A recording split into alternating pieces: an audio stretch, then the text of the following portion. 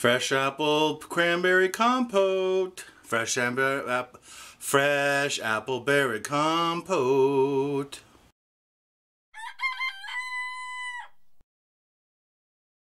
Hey guys, I got some cranberries left over in the fridge from the holidays. I've also got a ton of apples. I thought I would show you how to do a quick and dirty compote today. It's a ways to use up old fruit, taste delicious, make your own jam. A heck of a lot less sugar and more deliciousness. Get some more vitamins and fruits in your diet. Check this out. Just going to use up some apples and cranberries and make something good. What you are seeing here, a lovely display of apples. I found apples on sale a couple weeks ago at Costco, and these have been the display item in my living room, and now it is time to use them up. So I have a bunch of apples here, and I also have, believe it or not, some cranberries left in my fridge from the holidays. They're still perfectly fresh, and they're fine. So what I thought I would do today is use up all these apples and make a compote. A compote is just basically a stewed fruit. So I'm also going to do something else. I'm going to do a weight of these before and after peeling and coring, just because I'm curious how much we have left. We'll go from there. So let's get to peeling and coring. If you guys ever want to know what it is to have before and after, we have a scale here. We're going to turn it on with the bowl, which is called the tare weight, which means it's going to zero out the weight of this. And I'm going to do it in grams. And then we're going to put all the apples in here.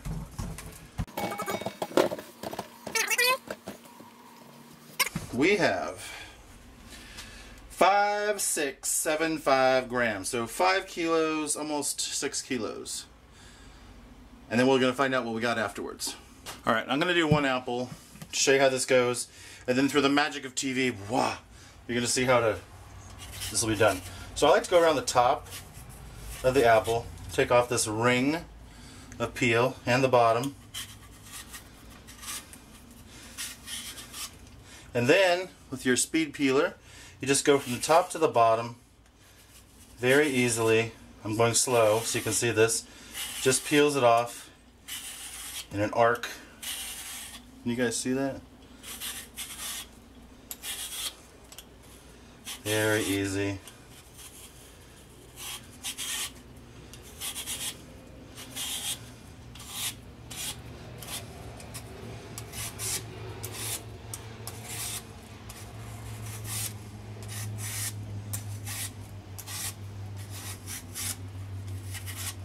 Okay, the apple is peeled. Put this in our compost bucket.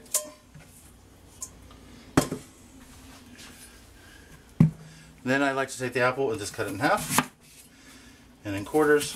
And then with a paring knife, just take out the small bits. Try to preserve as much of the apple as possible.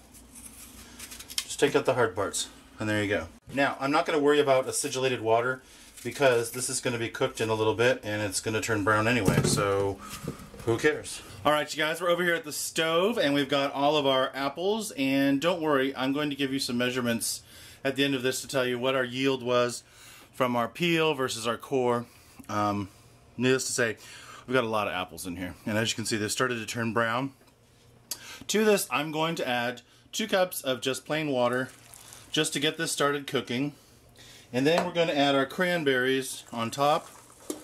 That's a lot of stuff going in here, but don't worry, it's going to totally cook down. I estimate that this is going to be half of the volume you see here. This is a big pot. This is probably a 2-gallon pot. So I'm going to crank on the heat, and we're going to let this cook for a couple hours, and we'll be back. Cranking on the heat. Alright, flame on, and lid on. Alright, so it's only been a couple minutes, but I thought you'd like to hear the sound of the boiling. I love it. Okay guys, this has been cooking for about an hour on low, so I'm going to attempt to give it a little stir. Oh, you can see already it's very soft at the bottom.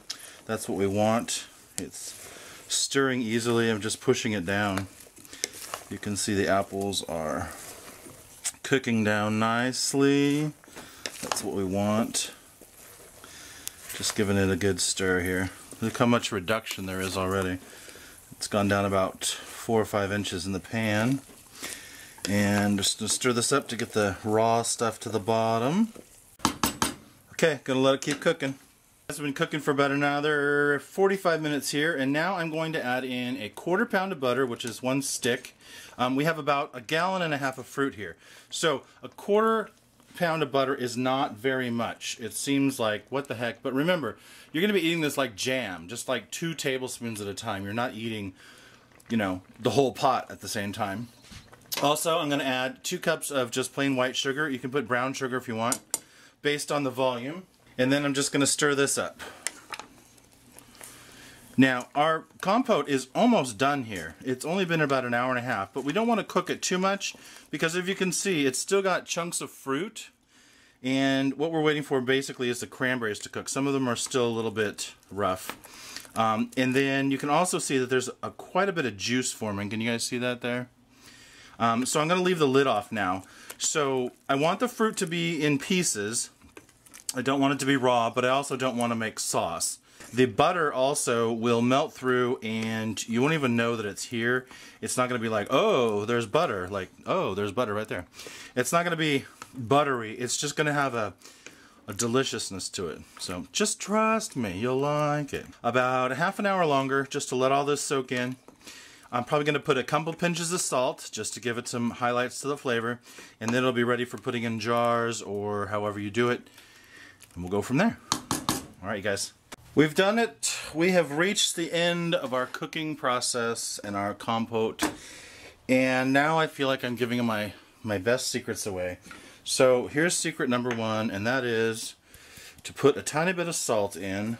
Put about 1 teaspoon of salt for this whole thing. And the other secret is I'm going to put about 1 teaspoon of vanilla. You'll never know it's there, but somehow you'll have this flavor of, darn, that's good. So I'm going to stir that up one last time. You can see we've still got nice chunks of apple, some nice chunks, some nice sauce, and some cranberries.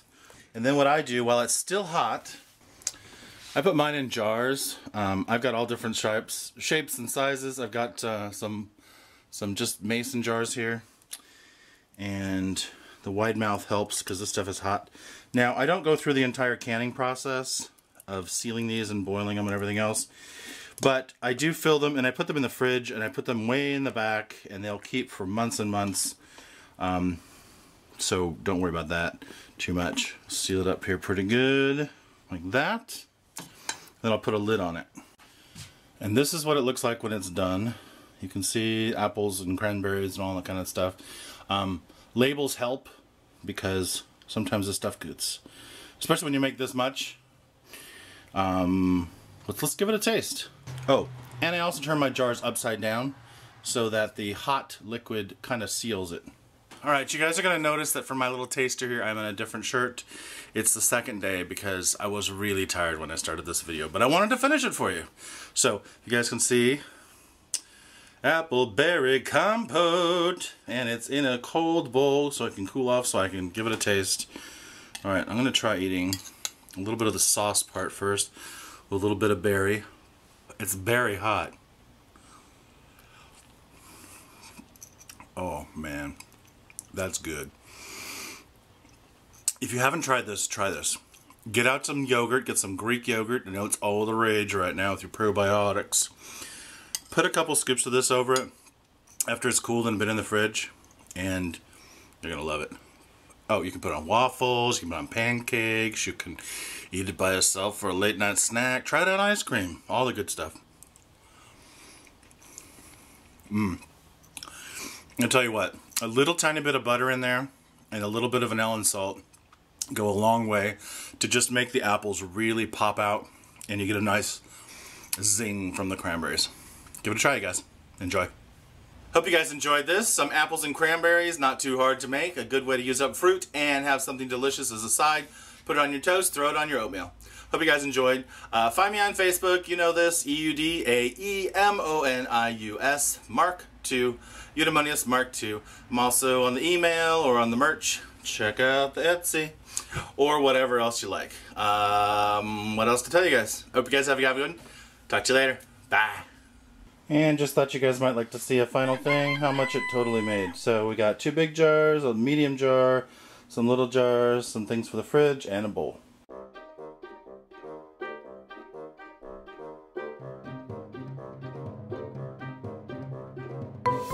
you.